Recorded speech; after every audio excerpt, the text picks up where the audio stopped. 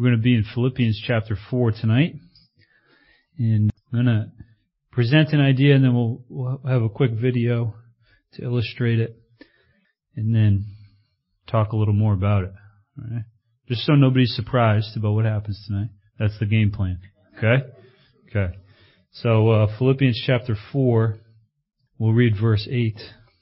Philippians 4:8 says, "Finally, brethren, whatsoever things are true, whatsoever things are honest, whatsoever things are just, whatsoever things are pure, whatsoever things are lovely, whatsoever things are of good report, if there be any virtue, and if there be any praise, think on these things." Lord Jesus, thank you for this word. Thank you for this Bible that you've given us and that you feed us so faithfully. And just ask that you would lead us through this service again. In your name, amen. Okay, Philippians 4:8 is a great verse. We spoke about it last week, remember? Where we have the option of things to think about. And we have the option, we are every day confronted with things that could produce anxiety in us. And does produce anxiety in us, right? Don't be discouraged. Don't be condemned if you have anxiety. You are part of the human race if you have anxiety. It's just, what do we do with it? Do we allow it? Remember we said a couple weeks ago, do I allow it to be an idol in my life where I give it all the attention it asks for? Or do I submit it to God by prayer and supplication, allow His peace to rule in my heart, and then now find some other substance to put in my mind? And that's what Paul is saying here. Think on these things. Think on these things. That stuff will be there. It will always be there. We will always be thinking about it. But add this to your mind. Think on these things. And I thought, thinking of this verse and listening to some messages this week from Pastor Schaller, and I thought that this idea that we are made to have a shepherd. Right? We are called sheep, aren't we? Sheep. We are sheep. There's a sheep with a cough in the back. Right? Everything all right? Need a pat on the back up there. Okay. But sheep are not the most dynamic creatures. Did you know if it rains too heavy, a sheep could drown? They don't have the idea that they could get themselves out of the way. If they fall down in a hole upside down, that could be the end of their life. Right? Have you ever fallen in a hole upside down and thought, this could be it? Right? Oh no. And someone comes and helps you. Hallelujah. Right? One time I was in Spain. I was in Barcelona, and we went there on an art field trip when I was a freshman in high school from Budapest, Hungary. And we went to one art museum, and it was very strange. Like very strange. So our art teacher, we're in a Christian school, she said, okay, we're not going to go to any more art museums. We're just going to hang out in Barcelona. Like that was a little too much, I think, for us. So we ended up in an arcade one night, of course, all right? And I was playing this video game. It's like a flight simulator. And it was pretty cool. When you rolled, the whole thing moved. Like it was this giant ball. And it moved with the plane, and you're doing barrel rolls and all this stuff. And I was upside down flying, right? And all of a sudden the whole thing shut down. But I was still upside down and like buckled in and like the whole thing. And I'm like, this isn't part of the game. My head, the blood is rushing to your head, and you just like, you can feel everything, right? Boo, boo. I needed help. And thankfully another, the equivalent of an arcade guy, right? A Spanish arcade guy came and bailed me out. But if sheep have this potential that the very little problem could be detrimental to them. And they actually depend on a shepherd. Not just for their direction, not just to get from one pasture to the next, but also for their health and for their survival. We are called sheep spiritually. Isn't that amazing? We are not called jaguars, right? We are not anything dynamic. We are sheep. And we are something that is designed to be dependent on a shepherd. Designed to be spoken to by a shepherd. Designed to be led by a shepherd. Designed to be rescued by a shepherd when we're astray. And thankfully we have a shepherd. An amazing, John 10 is an amazing passage where Christ is explaining His role as our shepherd. And it's very clear, and it's full of compassion. And I have a video about sheep hearing a shepherd's voice. And it's not the highest quality, but it illustrates this point, I think, very well. Isn't that good? So the story is these kids are there. I don't know if it's a field trip or whatever it is. And then they hear the call of the shepherd and they try to mimic it, right? They get up there, yeah, dig it, whatever it is, right? And there's a sheep doesn't even look at him, right? Doesn't even register as noise. But then the shepherd steps up and he does his little da-da-da-da-da, and you see like immediately the heads pop up and then they start coming. There's another one I saw, I think it was in Ireland, and it was on this green hillside and it's all fog, so thick fog you can't even see it. And the guy just steps up to this fog bank and does his call. And then you hear like rumbling, like rah, and then they just come out of the fog to the voice. And it's a great illustration. Visually see how sheep respond to their shepherd. And it's true of us also that we are designed this way, that we are made this way. And when Christ calls us His sheep, it's no mistake. And it's not about how, we don't have any way to defend ourselves, right? You ever seen a sheep try to defend itself? It's not good, right? Not good. Also if they don't get their wool cut, and it rains, it's too heavy for them. It's not good, right? But that is not the picture that Christ is giving us. The picture that He's giving us is this, that we are designed to know whose we are. And you turn to John 10. We are designed to know whose we are. And not only whose we are, but also who He is and what He thinks about us and what He gives us. And you see here in John 10, verse 1, Verily, verily, I say unto you, he that enters not by the door into the sheepfold, but climbs up some other way, the same is a thief and a robber. Who comes in through the door? Someone who has the authority to walk in through the door, somebody who has the permission to walk in through the door, someone who has the confidence to walk in through the door. The shepherd uses the door. But he that enters by the door is the shepherd of the sheep. To him the porter opens, and the sheep hear his voice, and he calls his own sheep by name and leads them out. I love that. He calls his own sheep by name, and he leads them out. And when he puts forth his own sheep, he goes before them, and the sheep follow him, for they know his voice. And a stranger will they not follow, but will flee from him, for they know not the voice of strangers. Verse 7, Verily, verily, I say unto you, I am the door of the sheep. All that ever came before me were thieves and robbers, but the sheep did not hear them. I am the door. By me, if any man enters in, he shall be saved, and shall go in and out and find pasture. The thief comes not but for to steal, kill, and destroy. I am come that they might have life, and that they might have it more abundantly. I am the good shepherd. The good shepherd gives his life for the sheep.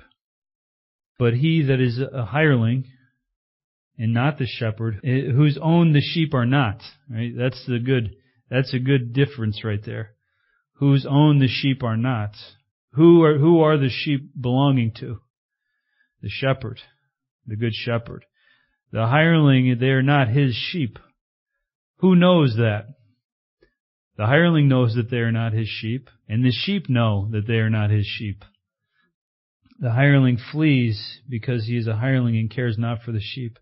I am the good shepherd, and know my sheep, and am known of my sheep. This is our Savior. All right, Christ. He knows us. He knows us intimately. He came and got us, didn't He? We were lost sheep. And He came and He got us, however that was. And He put us on His shoulders and He carried us back to the flock. Sometimes that is there's a wrestle in that.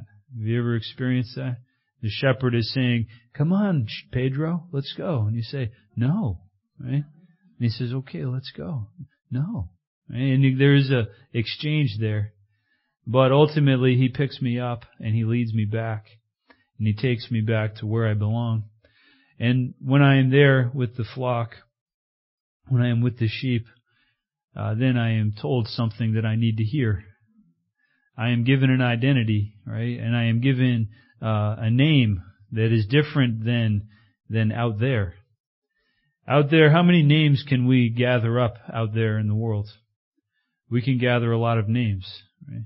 Rebellious, headstrong, strong-willed, right? It's a nice way of saying stubborn. Whatever, right? Idolater, infidel, right? I could pick up names. What's another one I could pick up? Fornicator, failure.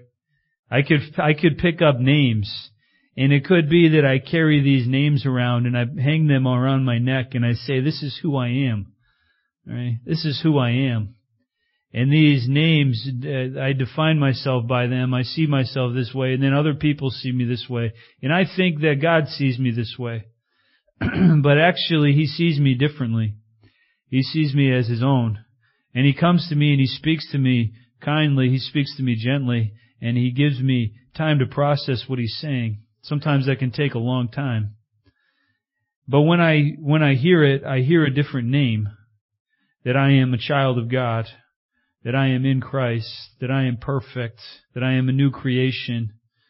That I am a royal priest. That I am part of a holy nation. Right? Totally different things.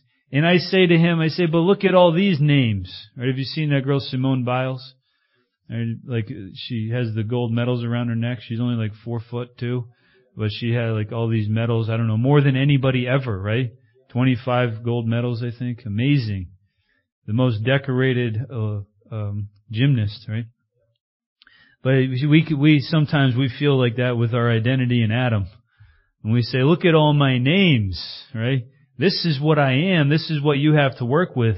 God, are you sure you want this? And He says so kindly, He says, oh, no, I've taken all of those things, and He takes them from us. And He says, I have taken all of those. They have been placed on my cross. They are dealt with. They are done.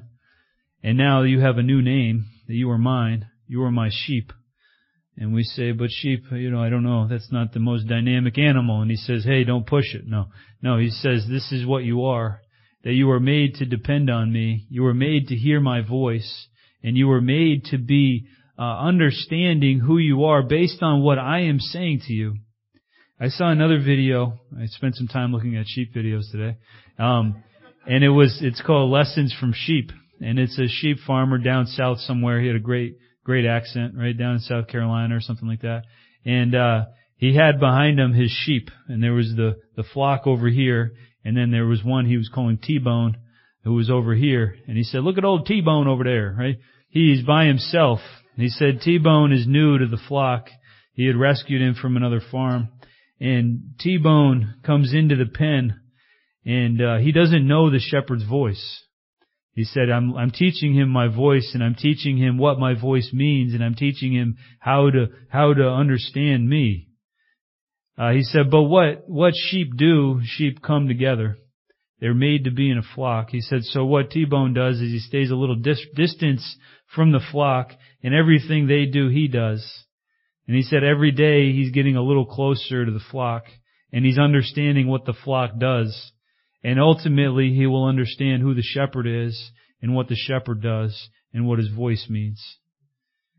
And I thought this a great picture of us, and that's what this guy is saying, the point he's making. And it's a little devotional from the sheep pen. It's beautiful.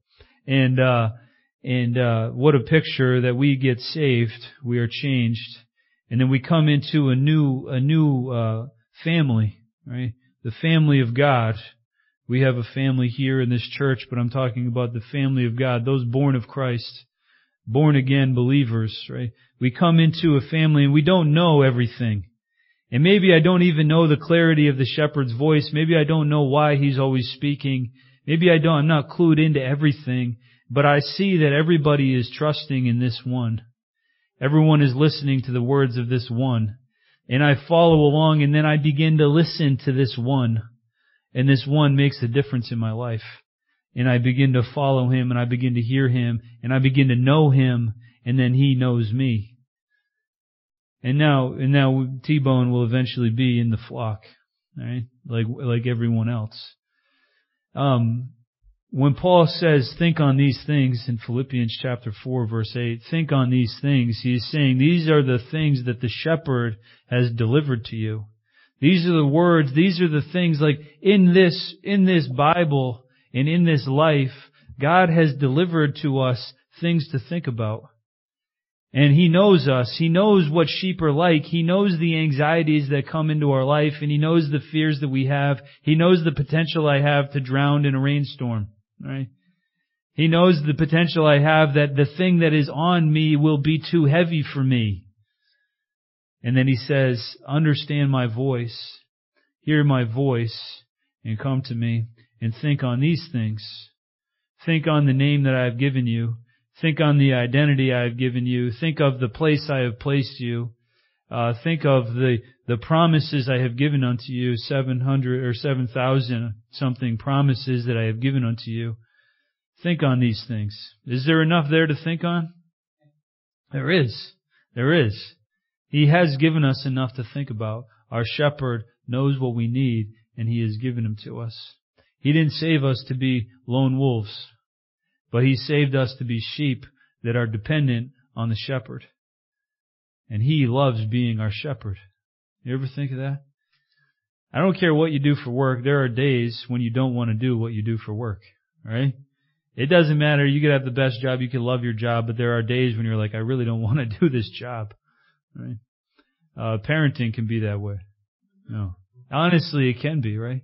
And you could say that this is a lot for me right now. I wish these kids would do all their own stuff. Right? But ultimately, we love doing what we do, right, as parents.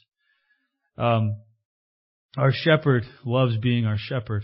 And He doesn't have days where He says, those sheep, right? They stink. They sound funny, right? They're slow. They eat slow. They get lost in a square room, right? I don't know what it is. But He doesn't have that attitude towards us. The attitude He has towards us is that He loves to speak to us. He loves to feed us. He loves to understand where we are. He loves to watch us as we are in the flock. He loves being our shepherd. And as He shepherds us, as He leads us, He teaches us. And He gives us more of an ability to navigate this life. And that we come in like T-Bone over here, where we're not sure what's going on. And we're not sure what this whole thing is about. But the more we know Him, the more we know that He has purpose for us, and He has something for us. And that He teaches us His heart, and He teaches us how to live. He doesn't just give us a list of things to do. Isn't that great? Our shepherd doesn't just give us a checklist and then says, okay, if you've done it all, then you're free to do whatever you want. But instead, He teaches us how to live. Titus 2:11 and 12, that this grace teaches us how to deny ungodliness and how to live righteously. It teaches us. Now that comes out at some point in our life. That the sheep glorify the shepherd at some point. And what the shepherd has poured into the sheep comes out, and it tells people that they are trusting in someone else. They are thinking on something different, and they are following somebody. There was another YouTube video, I don't know if you guys saw it. It was about this female police officer who walked into the wrong apartment building in Texas. Or was it Texas or Florida? In Texas? Yeah. She walked into the wrong apartment building, right? The wrong apartment, right? Building, wrong apartment. She thought it was her apartment.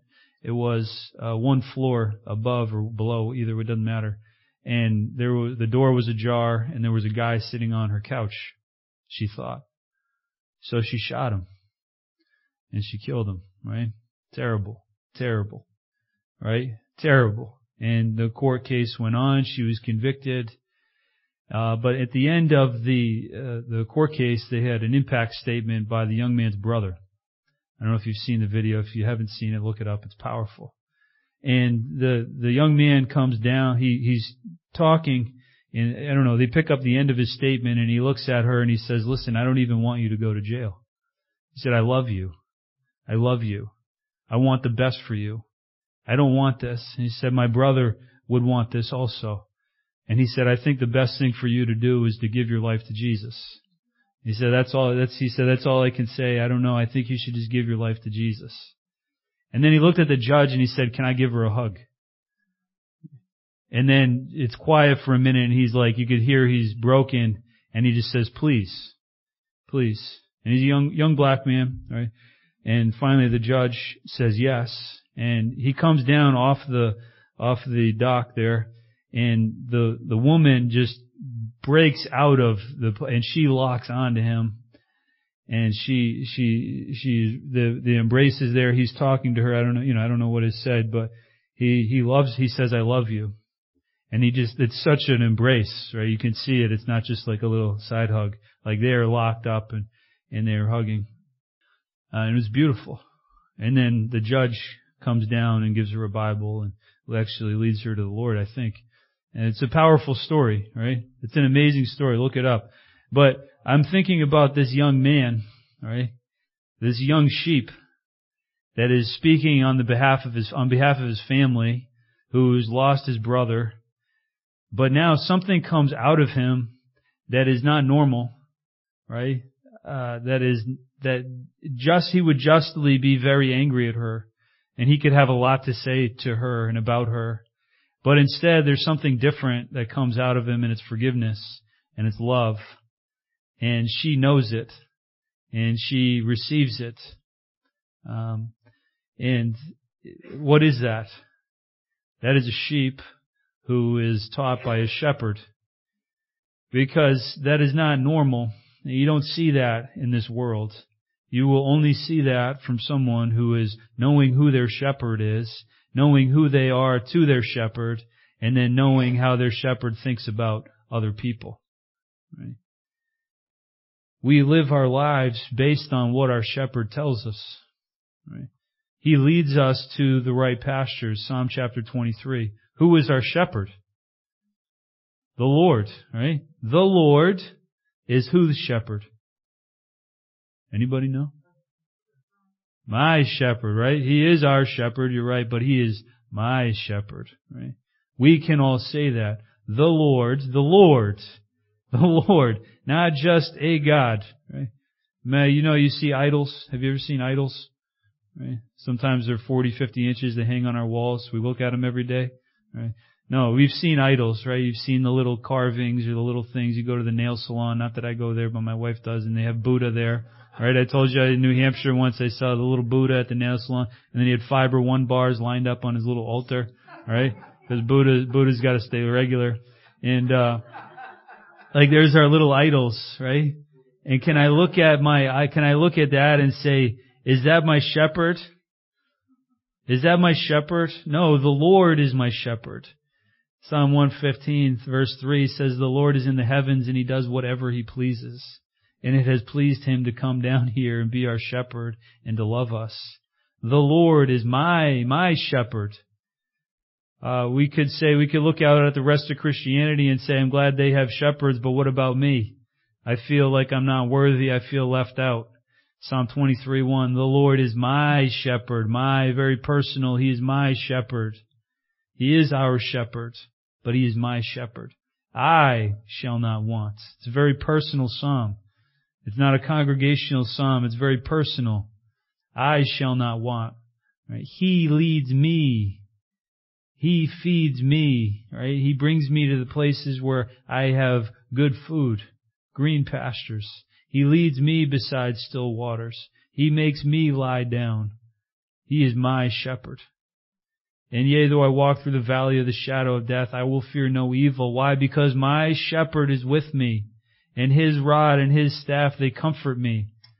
Right? You can watch the sheep, and Jerry was talking about the sheep in Afghanistan that he saw, and they have these sticks, right? And they can be walked behind a shepherd. You give them a little tap on the hip, and that changes things, right? There's an adjustment there based on a touch from the shepherd's staff. Right? That is a comforting thing to know that if I step out of line, there is direction there. Though I walk, His rod and His staff, they comfort me. And He prepares a table before me in the presence of my enemies. That when I am there and I am faced with conflict, it is not the conflict that is the biggest thing. It is my shepherd that is the biggest thing. And my shepherd is there and He's prepared something for me, and I am fed in difficult times. And I am actually, like Jeremiah 17, I don't feel the heat when it comes because I have my shepherd who feeds me. And this is where I will be for the rest of my life, right? Surely goodness and mercy will follow me. How many days? Right? 300 out of 365? No. All the days of my life. There is not a day where He is not present. There is not a day where He is not caring. There is not a day when He is not speaking to me. There is not a day when the Bible is not open to me. Because He is my shepherd, and I am made to be shepherded, and my shepherd has given me lots of things to eat and lots of things to think about. And He loves to be my shepherd. So, let's be led by the shepherd this week. And in this time, let's be shepherded and allow Him to lead us to things that we can think about. We revolve things around in our mind. I have been practicing this, and when you have like 5 minutes, like to go from one thing to the next, I don't need to leave for 5 minutes. That's like maybe a useless time. But actually it's not. It's a very powerful amount of time. And it could be that I watch a 5-minute YouTube video. All right. I could look on Instagram for 5 minutes. I could stare at the wall for 5 minutes. Or I could say, in 5 minutes, I'm going to pray. Right? Until it's time to go, I'm going to pray for 5 minutes. I'm going to meditate on a verse for 5 minutes. When I make my coffee in the morning, I used to put the coffee machine on and I go do something else. But now I put the coffee on and I stand at a window and I pray until the beep goes. And then I can turn my brain on. Right? But we sit there and we pray. And I think it's a good practice, because in this practice we find what our shepherd is saying. We find food and we feed ourselves and we establish some kind of pattern for the day that I will be hearing the shepherd's voice and I will be depending on it. Take a verse with you. Take a verse with you. Walk around for 2 minutes and try to memorize a verse. Try to remember one line, right? The Lord is my shepherd. Repeat that. Drive that into your brain for the day. The Lord is my shepherd. And then when you are faced with difficulty, you will remember I have a shepherd and He prepares a table for me in the midst of my enemies. So bon appetit, right? Let's eat in difficulty. And know that He loves to be our shepherd. He loves it. And you know what? The shepherd, I can imagine that when that shepherd calls the sheep, he gets a little thrill out of all the heads popping up. And then the calls start coming, and then the rumble comes, and they come to Him, right? Imagine how God feels when He calls us and we look to Him and we say, oh, I know that voice. Yeah. That means the oat bag is coming. Yeah. Come on. And I run to Him and He says, yes, they get it. They get it. Like there is such a great joy when somebody runs to you, right? Your kid runs to you, jumps into your arms in some achievement. I mean, we feel this even with our pets. We love it, don't we? I saw this video the other. Look at me. I'm exposing my YouTube time, right?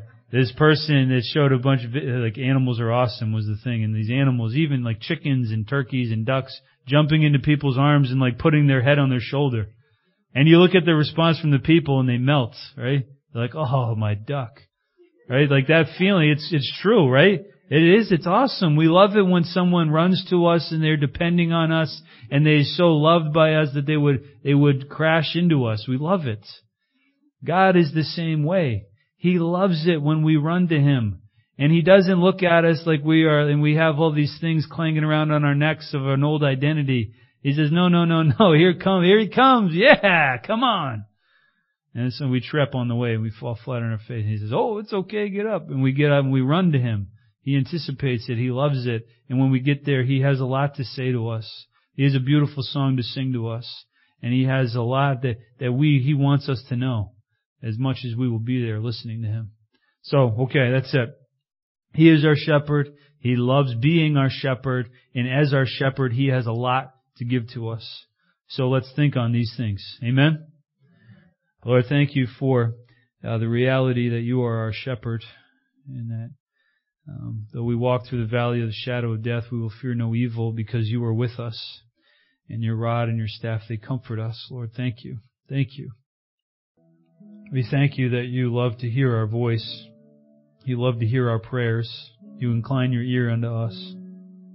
So we ask that You would work in this church and in our lives, Lord. In Jesus' name, amen.